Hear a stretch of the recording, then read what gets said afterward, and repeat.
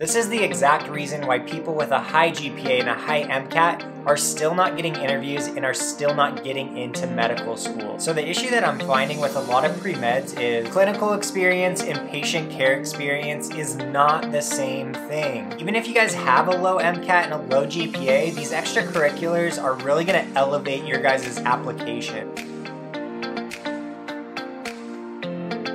Hey, what's going on, guys, and welcome back to my channel. Today's video is going to be pretty awesome because I'm going to be talking about every extracurricular activity that I put on my med school application, which ultimately got me into medical school. But if this is the first time we're meeting, my name is Michael. I'm a first-year medical student, and make sure to hit that subscribe button, give this video a like so that we can reach as many pre-med students as possible. All right, so that being said, I'm not going to waste any more of your guys' time. Let's get into the extracurricular activities that I did in order to get into medical school. So my first extracurricular activity that I want to mention to you guys is my main patient care experience that I got as an undergraduate student, as a pre-med student, and it's being an operating room orderly. So I worked in the operating room for 4 years prior to going to medical school, and it honestly was one of the best experiences that I could have had, trying to figure out if medicine was for me, because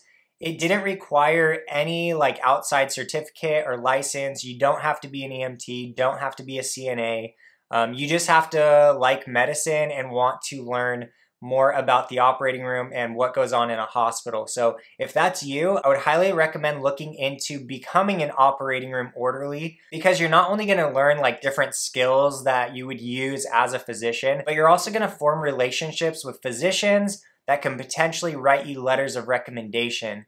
Now, some of the things that I did in the OR, they taught me how to actually scrub into surgery. So I didn't have any prior experience. I didn't take a course or anything. They literally taught me how to scrub into surgery. And so I've scrubbed into anything from an orthopedic surgery to holding a heart during heart transplant surgery to holding the camera during different lung surgeries. So I've seen pretty much every type of surgery there is out there, including neurosurgery, general surgery, urology, all of that stuff I've seen, and it really helps you kind of determine if becoming a surgeon is for you. So if you're interested in becoming a surgeon, this would be a great opportunity for you guys to get firsthand experience before medical school on if this is actually the right field for you. So extracurricular number 1 was being an operating room orderly. Now, the second thing that I did for patient care experience, I was actually a volunteer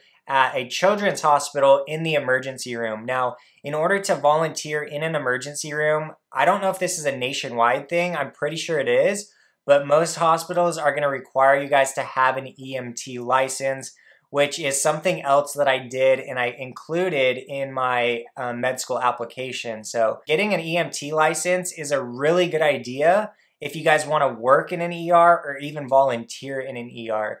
If you guys are interested in working in other parts of the hospital, then I recommend getting a CNA license, but we'll talk a little bit more on that in just a couple minutes. So as an emergency room volunteer at a children's hospital, you don't really do much. Even though you have an EMT license, they actually don't let you kind of go into that scope of practice. So basically all you're doing is taking people from the waiting room, you're walking them back to their emergency room, and then you kind of get them settled. So since I was dealing with children, I would make sure that they were comfortable. The children's ER has a ton of toys, so I'd always go get toys, bring them to the room, just making sure that the kids were comfortable. Sometimes they had, a younger or older brother or sister, that was considered pediatric, so, I'd go get them snacks. And then also you're in charge of cleaning the toys, and then just helping out the nurses if they ask you guys to do anything. Now, since I mentioned it already, let's go into my third thing, which I got an EMT license while I was doing my undergrad. So I did it at a community college, and I just took basically night classes.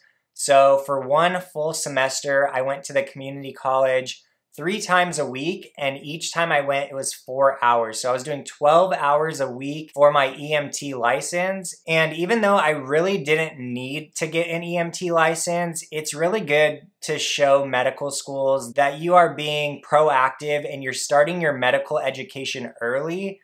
And so even though I was just an EMT basic, and if you guys didn't know, there's different levels of EMT. So there's basic, there is intermediate, but they're kind of doing away with that. And then there's EMT advanced, which you actually can't start IVs until you're actually an EMT advanced. So as an EMT basic, I wasn't allowed to do IVs. I wasn't allowed to give certain meds.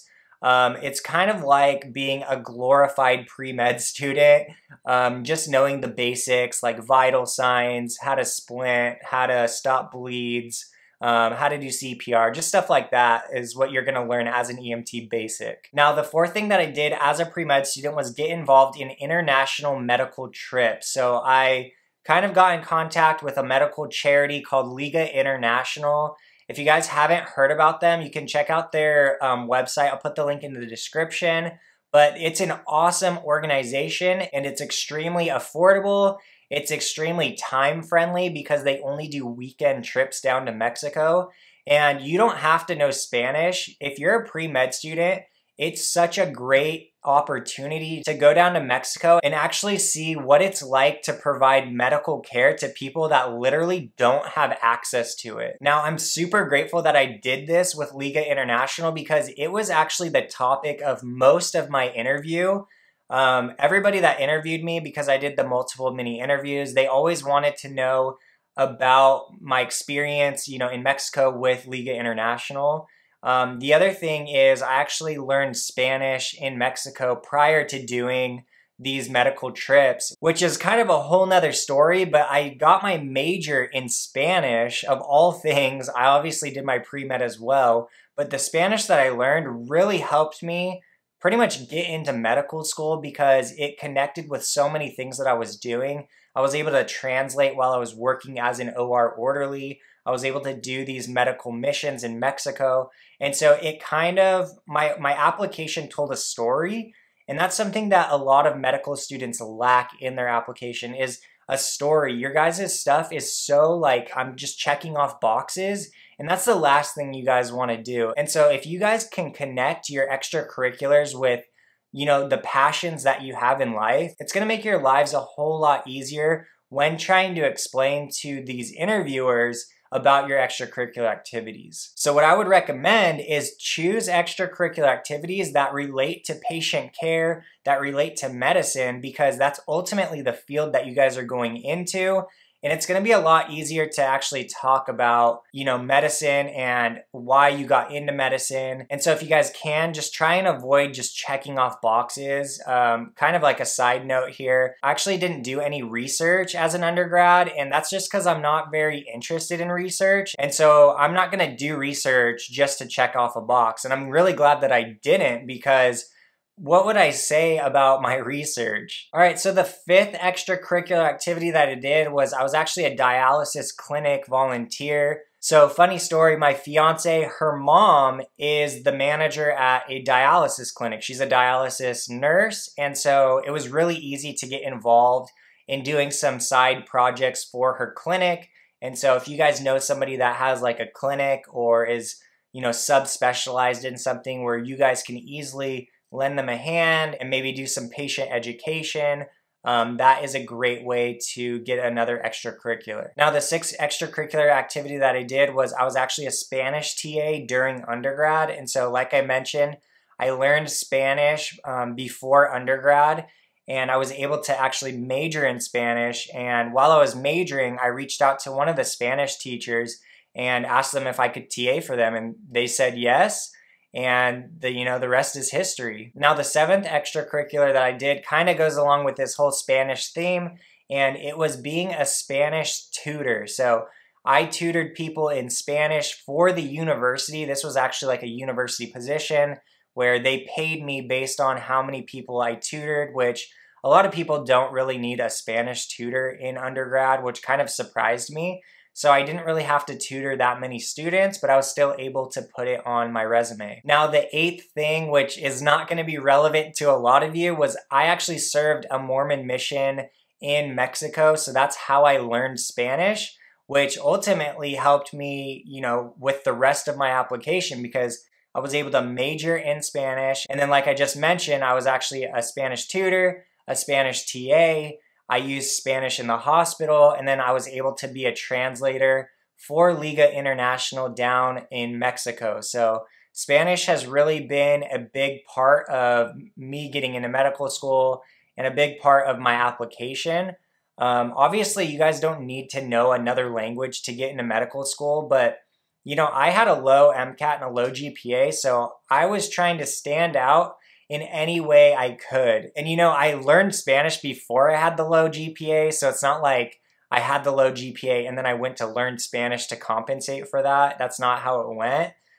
So if you guys do have the opportunity to learn another language, specifically Spanish, because that is probably the most common language you guys are going to hear in the hospital, then I highly recommend, you know, at least learning some basic phrases, words, sentences, stuff like that, that will help you become a better physician. Now, the 9th thing that I put on my application was I actually taught Chinese children English through a company called VIP Kid. So I actually got paid for this. Obviously, it was a job. It was just kind of like a side job. But it was pretty cool because you would log on to the website and it would almost be like Zoom or like FaceTime with the students that are in China. And the company would provide like the PowerPoint that you just walk through with them.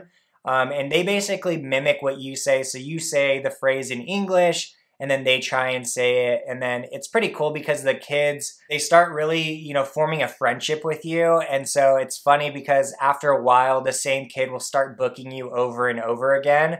But it was just kind of like a more unique type of thing to put on my application, you know, teaching English to Chinese kids. Now, the last thing that I'm going to cover today, I think it's my 10th extracurricular activity, was shadowing. So obviously you guys need to shadow in order to go to medical school. And so for my shadowing, I actually included some of my work experience working in the OR because I was literally shadowing surgeons every day, anesthesiologists every day, you know, ER doctors in the ER. We'd go down to the ER and get patients for surgery. We'd go to the ICU, so I'd see, you know, the ICU doctors working. But honestly, I just chose a few of the doctors that I was really close with, and I made sure to ask them if I could include them for my shadowing hours, and obviously they said yes. But you really want to make sure if you're in that type of situation where you're working with doctors all the time, you want to get their permission to put their names on your med school application, because what if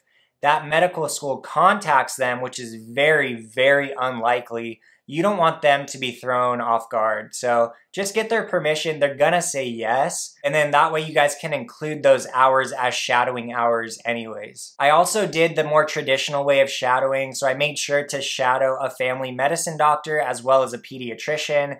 Thankfully, they were both married. So the pediatrician I actually met in Mexico doing one of these Liga International trips. So you can see how my application all kind of meshes together. And so you can see that that makes it really easy to kind of branch out and connect with other providers, you know, around the United States. But luckily her husband was a family medicine doctor, so she allowed me to shadow her and her husband back in the States. And we're still super good friends to this day. And she actually wrote me a letter of recommendation. So you guys can see that you can get letters of recommendation from a bunch of different routes. You can work in the hospital, you can do volunteering and meet physicians that way.